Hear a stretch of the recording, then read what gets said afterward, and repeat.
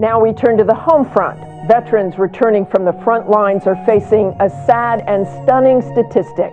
By one estimate, nearly 50,000 veterans will experience homelessness each year. A new survey of veterans today found that many suffering from post-traumatic stress disorder are not satisfied with the care they're receiving from the Veterans Administration. We turn now to what some military officials call an enduring and pressing emergency, the rise in veteran suicides. Whenever you go through war, you're going to change permanently and totally for the rest of your life.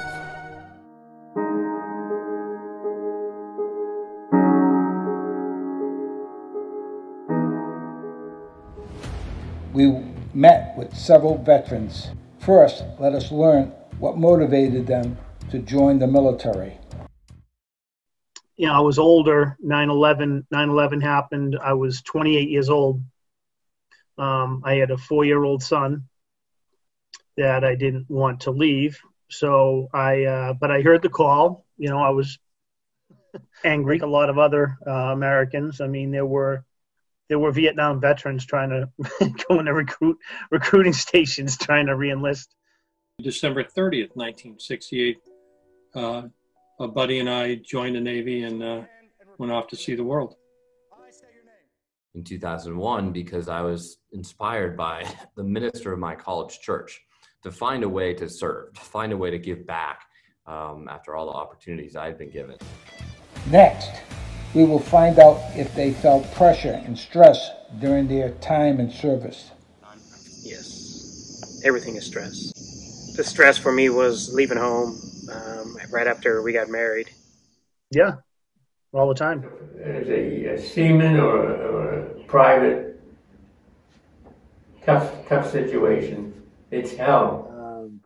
When you're getting close to coming home and you don't want anybody messing up and getting killed, you know, those are pretty stressful times. And I feel very fortunate to have come back, and I've had some post-traumatic stress as I've been able to share publicly, but in general, I'm in good shape, and I have a great job where I get to serve the country again. I scream at night in bed, and you can't come near me when I'm sleeping, because I'll swing at you.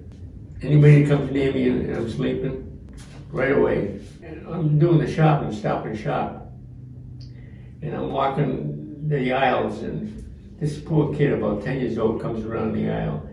And I'm face to face, and I went like this, and the poor kid, he got so scared. It's all stress. How did their time in the military affect their life today? It made all the difference in the world. It made me who I am today. I'm a soldier forever. That's how I live. That's where I run everything. It was what was instilled in me was to, even if I get knocked down, I'm going to get up and I'm going to keep going forward. We asked our vets what they think are the biggest issues for veterans. I think people have kind of left the vets behind. You know, the vets, we kind of have to fend for it. And I'm not even talking about myself. I'm talking about the older vets, like the Vietnam vets. They're lost, and the system doesn't really try to help them. The biggest issue for veterans is that the country makes you a promise that if you put your life on the line for America, we'll take care of you when you get home. And that promise has not been fulfilled. You've probably heard the 22 a day veteran suicide rate. It's actually higher than that. It's probably much higher than that. And the $1 million question is, how do you stop it? Lastly, we asked our veterans if they would do it all over again. If I could have never left, I'd still be there. Yes, I would.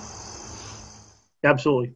But you definitely get to travel. You get to see some things that people never get to see. I mean, I've got to fire weapon systems that you see in movies. Oh yeah, in a heartbeat. No question about it. I'm there. I would not be a member of Congress without my experience in the Marines. There's no question in my mind. It was my experience in the Marines that motivated me to run in the first place. And I love having a job now where I can make a difference in people's lives.